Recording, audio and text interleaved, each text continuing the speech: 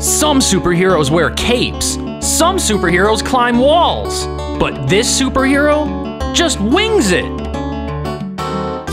Everybody knows that chickens aren't allowed in school, but the great mathemachician has never let that stop her, because the things she learns in school help her solve some really peculiar problems. Is there an enemy in the henhouse? The great mathemachician can use science to outfox him. Are the chicks in the coop fighting for food? That's nothing that a few fractions can't solve.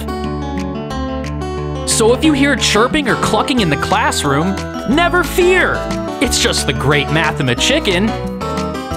She's learning the math and science she needs to protect the coop from foul play, wherever it may lay. Look up on the bookshelf, because that's where you'll find the great mathemachician chapter books. Chirp, chirp, tree, here comes me!